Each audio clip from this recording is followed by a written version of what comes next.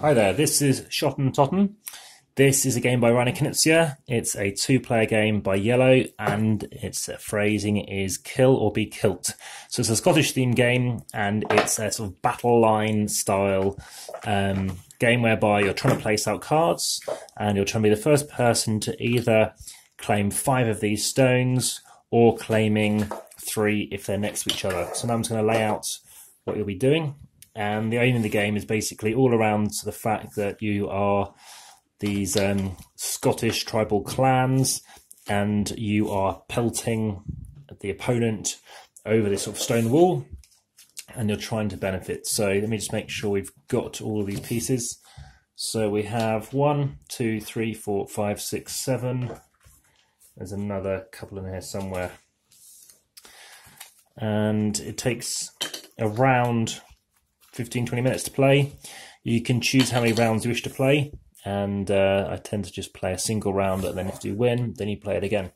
So there's some cards in here which you won't need, and that's because this is a tactical variant which we won't be talking about at present.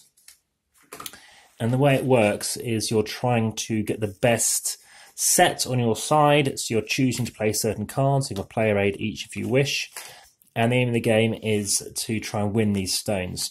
So if you have a hand of cards, you're going to start off with 6 cards each, I believe. 1, 2, 3, 4, 5, 6. So they're going to have 6 cards. We don't know what they are. That's going to be a pile over to the side. Let's leave them there. And let's just leave this just in shot. So we're going to have this stack of cards here. We're going to look through these and try and get the best thing possible that allows us to basically beat the opponent. So what we could try and do is get a colour run. So if I can play 3 cards, such as, well, I haven't got anything useful here, but say a 7 blue, 8 blue and 9 blue around here, then as long as I place it before they do and they complete, then I will win this set. So imagine I place that down, I'll drop a card, then they'll play a card. Let's say they place the 6 here. I go again, and this time I can instead think, well, I might not be able to get a 3 of a kind, or maybe they'll place there. Maybe they're trying to get a colour on first. I'm thinking, well, I don't have the right cards. Maybe they've got a 7, a green 7 and a green 8. I'm going to place this down instead. Now they know I can no longer get the best thing possible, which is the colour run, but instead what I could get is maybe 3 of a kind. So now they know I'm 2/3 of the way there to completing this and claiming this.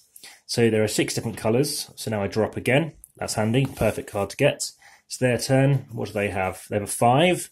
So something else they could do is go for a run. So a run is the 4th one down, is try to actually get 3 different cards which are sequential, so 6, 5 and 4.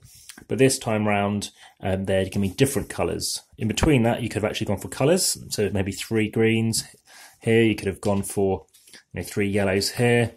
Or we could go for a sum. So sum is the weakest one. And it's just 3 random cards, whatever you want, and it's just the values. That's worth 11 compared to whatever I get.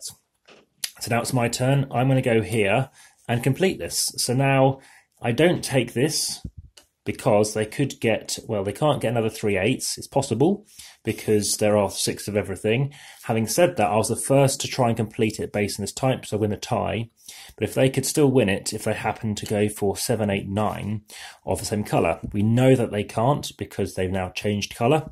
So I definitely win that. And now I have 1 of the 5 stones to win the game. That's if I win one of these 5 scattered stones. If I win 3 in a row, then I take control and I win that way instead.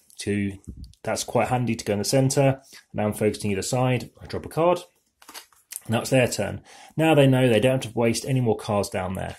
So they're going to play maybe a 4 here. Now I could go up against them with that 4, but of course they went first. If I go all the 4s, I think I'll try and go for this colour run. So let's go for a 7. They think, oh, maybe he's got the 7s. And then I'll be drawing up. Of course, they're drawing up each turn as well. They're going to take a 6. They think, well, let's go somewhere different. Of course, they could be trying to get all the 4s or something else, or a run, and I've got the 3. So they can't be going for that run. So already I know stuff, and they'll know stuff that, I can't do and can do. They knew that if they had 3 8s, then I'd have to hopefully get the right kind of card out here too. So now it's my turn again, and I'm going to see if I can maybe take them on here.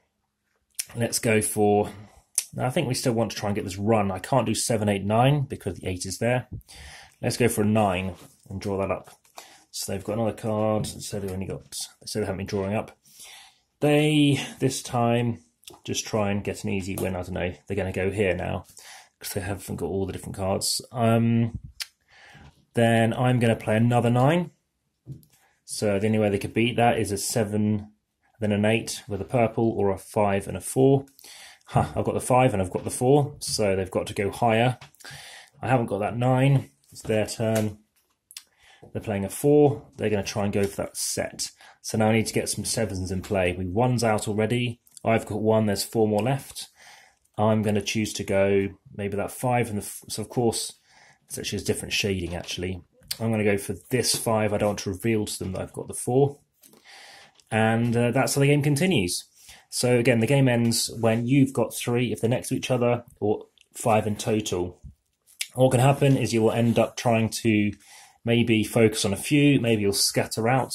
It's very interesting. It's a game that I play frequently back to back, and again, just playing these single round games and then deciding who wins it, and then playing against. So basically, best of 3.